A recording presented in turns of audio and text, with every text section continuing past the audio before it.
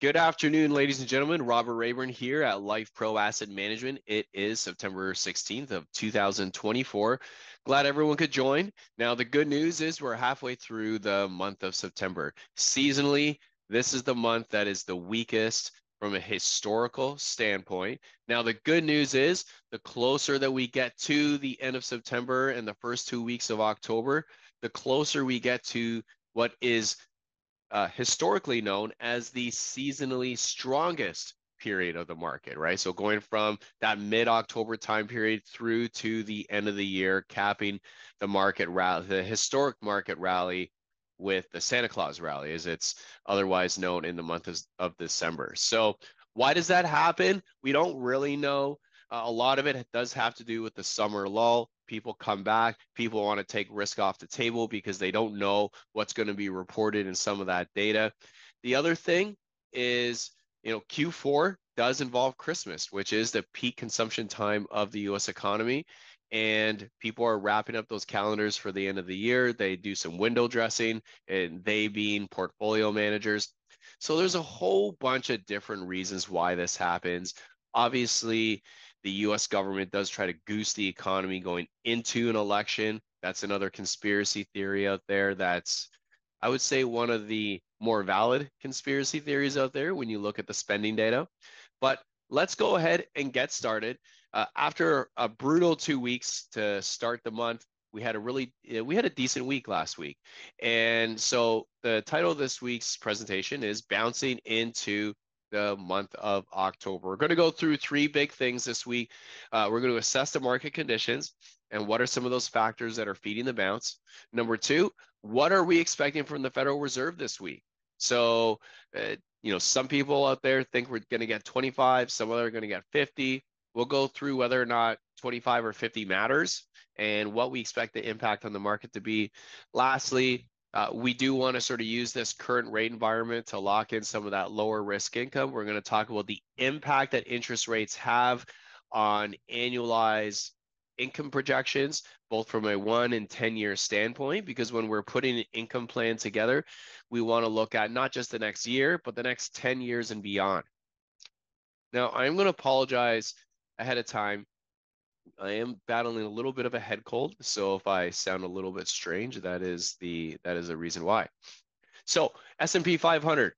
Here's the good news, ladies and gentlemen. We pulled right back about 5%, about a 5% pullback, and it was violent. And if you were in what we call more beta-oriented sectors or more growth-oriented sectors, that pullback was probably closer to 10%.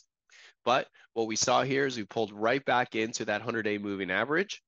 This is the support that we were looking for when we look at the last couple of weekly updates, and we bounced right off that support, right? So now challenging sort of prior highs there. So big things here. We are challenging prior highs. The bounce has been good breadth, and it's been led by growth in some of the riskier parts of the market. So that is a good thing. If this was being led by utilities or by REITs, we would have some room for a pause.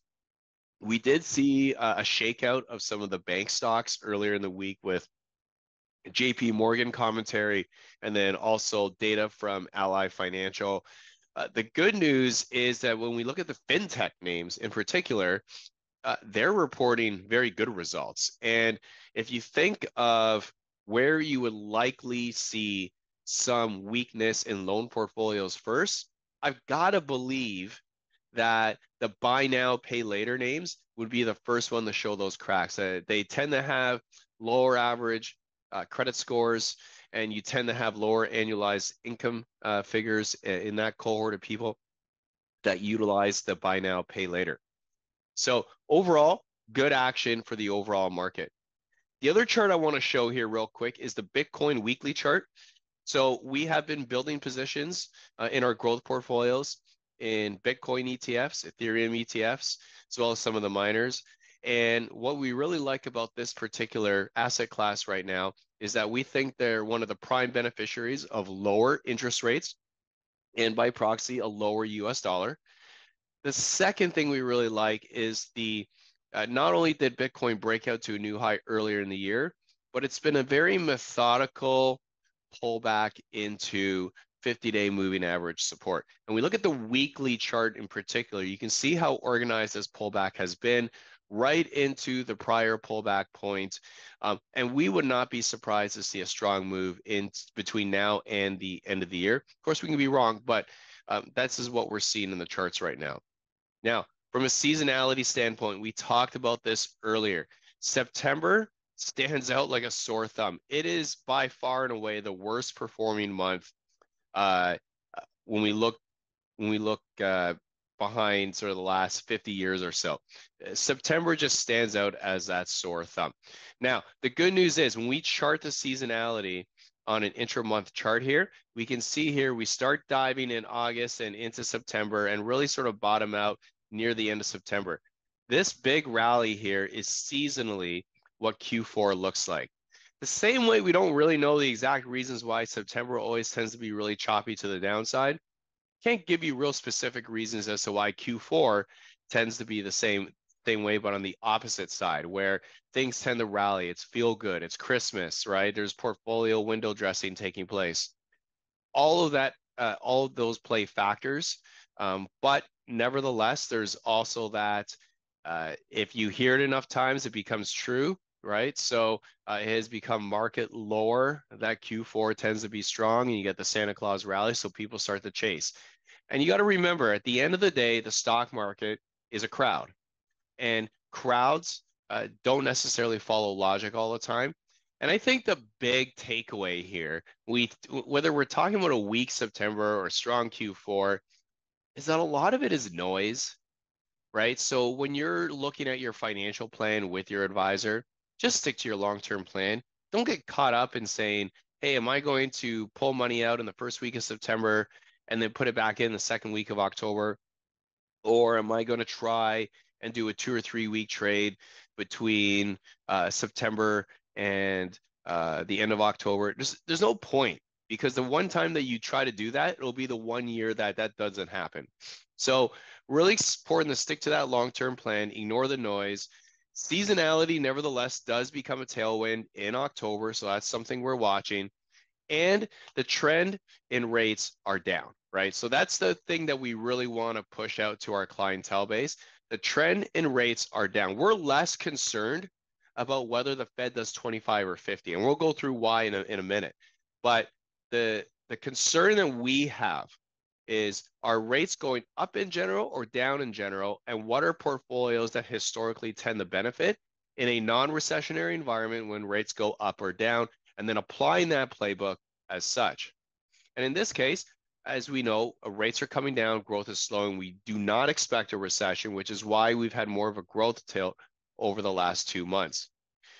Again, going back to your advisor, there is a reason why I'm not your advisor, but that you have an advisor. The reason why you have an advisor is that advisor is your quarterback, right? Their job is not to try and manage portfolios around the 5 days, as we see here. It's to keep you on the path over this 5, 10, 15, 20-year time horizon. When we look at what happens to portfolio performance, when you exclude some of the best days, you miss the 40 best days over the last 10 years, not 40 days per year, but just the 40 best days over the last 10 years. You go from 7.8% performance all the way down to minus 2.3. Missing just the top 10 days takes you down from 7.8% annualized performance all the way down to 4.1%. So it's just really critical that we try to ignore the noise and the shiny silver objects that the media throws our way. At the end of the day, during the grand scheme of things, the market has gone through Pearl Harbor, the Great Depression, World War I, World War II, the great inflation of the 1970s, the Cold War, September 11th, both Gulf Wars, you name it, right? COVID. So we've just gone, the market has a great way of taking value away from the impatient and ascribing it to the patient. Now, as it relates to the setup for the Federal Reserve this week, the good news is that inflation continues to ease. The overall inflation rate has now fallen to 2.5%. Core is still around 3.2, but a lot of the factors that are keeping core up are, things that we already see the leading indications that they're about to come back down, right? So we had a bounce in used auto prices, although used auto loan delinquencies were up. So we do expect those prices to return back to the disinflationary mode in September and October. The second thing, of course, is rents are still continuing to ease back. And then the big thing, this is sort of the non-core, but oil prices, right? Oil prices continue to plunge, and that does have an impact across the board, not just on consumer dollars, but also it also has an impact on transportation costs and what you ultimately see as the price that you pay for that product in the shelf. So a lot of us are trying to debate 50 or 25 basis points next week. Frankly, the bond market has already cut interest rates for the US consumers. So what do we mean by that? Fed funds rate today, officially, when you watch this video, it's at 5.5%. The 2-year yield, which tends to track the Fed funds rate, has already fallen from 5.2% a few months ago down to 3.57%, right?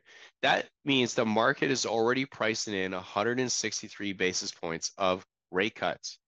So not 25, 50, 163 over the course of the rate cutting cycle. And if you remember, the last few weeks we've talked about this neutral rate.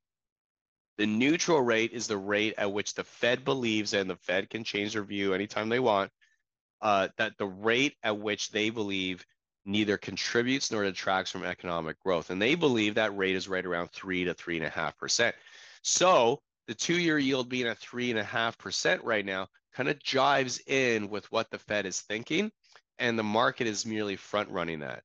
You've already seen mortgage rates drop quite a bit from over 8% to right around 6.5% right now. Now, we want that to go down a lot more. I know myself, with my mortgage and where it's at, I would love to see those mortgage rates continue to fall. But you're already seeing that benefit being passed along to the consumer, even though the Fed has not officially crystallized a rate cut as of today.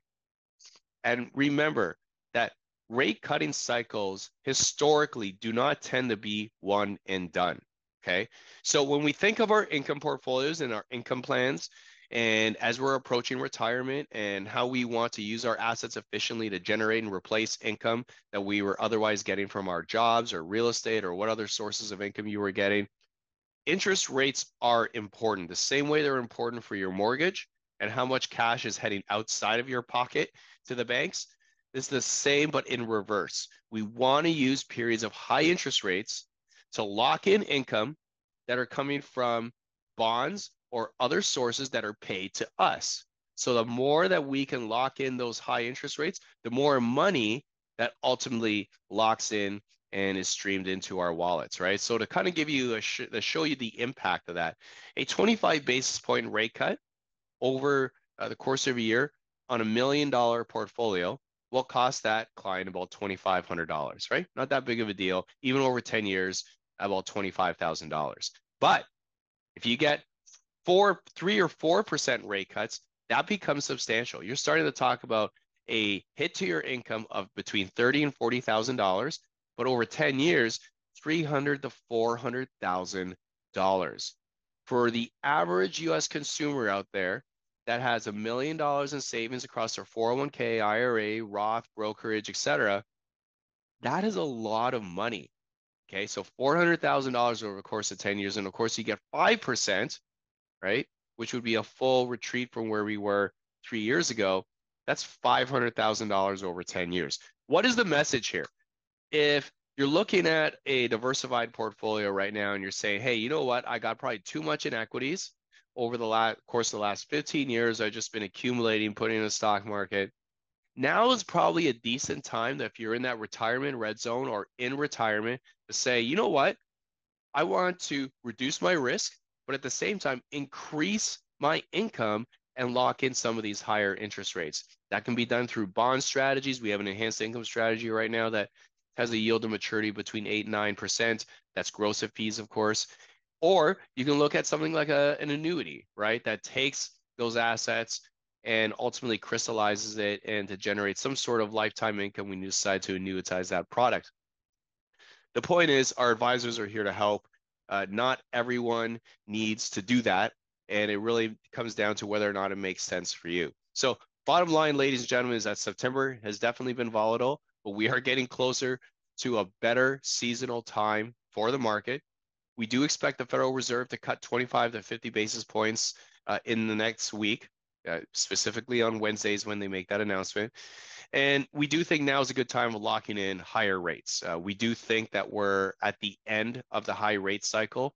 And when the Fed begins cutting, they often cut multiple times. So don't let this opportunity pass you by. If you're looking for more income, if you're looking for low risk income, now's the time to look at your options. So that's what we got for you this week. 888-543-3776. Hope everyone's having a fantastic week so far. And again, if you have any questions, please feel free to reach out and have a fantastic week. Thank you.